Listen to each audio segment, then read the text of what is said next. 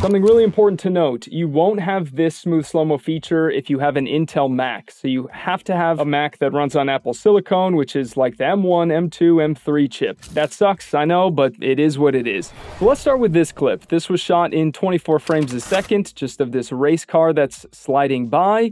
So it was not shot in a higher frame rate for slow motion. So what you're going to do is just go to your retime menu, and you'll notice you have this new smooth slow-mo tab underneath your slow tab, and you can slow it down to 50, 25, or 10%.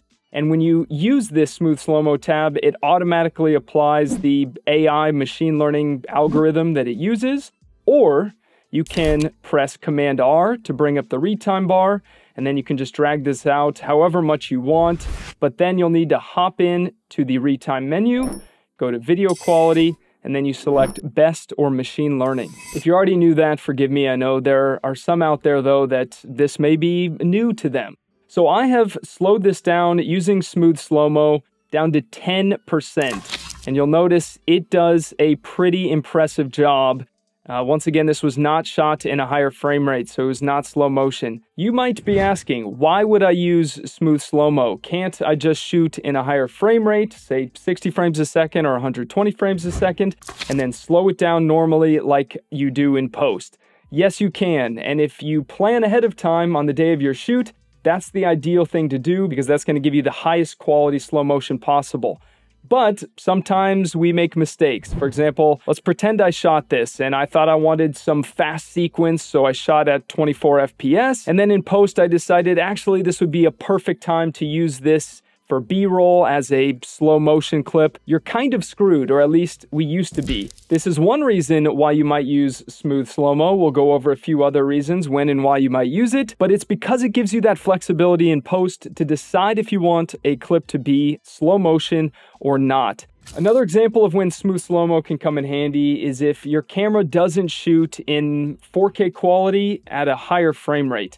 So if your camera doesn't shoot 4K 120 frames a second, then perhaps you can shoot in 4K 60, so you keep that quality, and then use the smooth slow-mo feature to slow it down even more. That way you keep the quality and you get even slower motion. So we have this shot. I think this was probably shot in 60 frames a second, maybe 120 frames, but I think 60. We can press Command R. Another way to use the smooth slow-mo feature is by hitting this little drop-down menu here. Smooth slow-mo, we'll hit 50%, and this will slow it down. Now, you can't just leave it here. If I was to play this back, it'll look choppy, and that's because this clip needs to be rendered out in order for you to see it. So instead of rendering the whole timeline, if you have a big video project, that would take way too long, and I wouldn't recommend it. So instead, just select the clip and hit Control R. This will render an individual clip or a selection of clips that you have selected.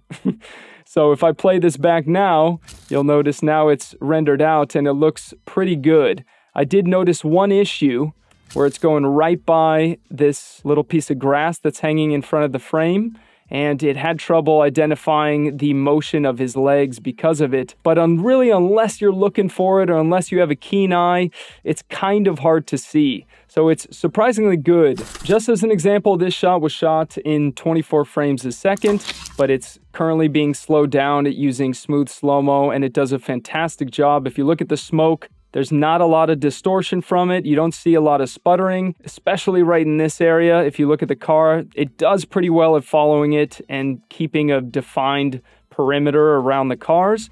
And if I turn on the optical flow version, which is what we used to use, look at that sputtery mess. It looks terrible. The biggest thing that is going to determine if smooth slow-mo works well is if you have something in your shot that is moving very quick with a lot of motion blur. So for example, the whole shot, this was shot in 24 FPS, but the whole shot looks good other than her pen because it was moving so quick and there was so much motion blur. that the AI algorithm or whatever had trouble determining where that object is moving from one frame to the next. So keep that in mind. If you have a shot with a lot of fast motion in it, with a lot of motion blur, you're gonna have some issues with it. On that same note, the less movement and the less motion blur that you have in each of your shots, the more you can slow down the clip and get away with it and have it look usable. For example, this is just a clip shot in 24 frames a second, but she doesn't move all that much. Her eyes move the most, and if I go to where she blinks, it looks okay.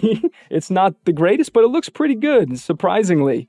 Way better than optical flow does. So keep that in mind because it's definitely important. The less movement that you have in your shot with less motion blur means a better result for smooth slow-mo. For example, this clip also shot in 24 frames a second. I felt that the drone is just moving too quickly down to this guy in the canoe. And so, just by using the smooth slow-mo feature, we can slow it down to 10%.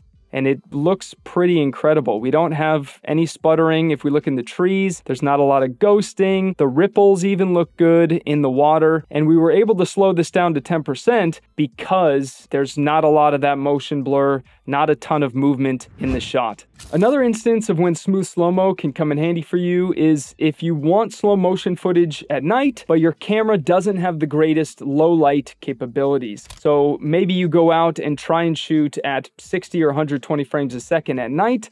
That would mean your shutter speed should be, for the most part, double that, which means less light gets to your sensor, which means in order to compensate for that, you have to bump up your ISO, which will result in a grainy, kind of noisy image. So the solution for you would be to shoot in a normal speed frame rate, so 24 or 25 frames a second, because your shutter speed is gonna be a little bit faster, so it's gonna be letting in more light. That way, you don't have to bump up your ISO. You can just adjust it in post using smooth slow-mo like we see here. This gives you that much needed flexibility in post. Is it perfect? No. But does it do a surprisingly great job? Totally. What are your thoughts on this feature? Let me know in the comments, and check out this video to learn some essential color correction and color grading tips. Have a great day, guys.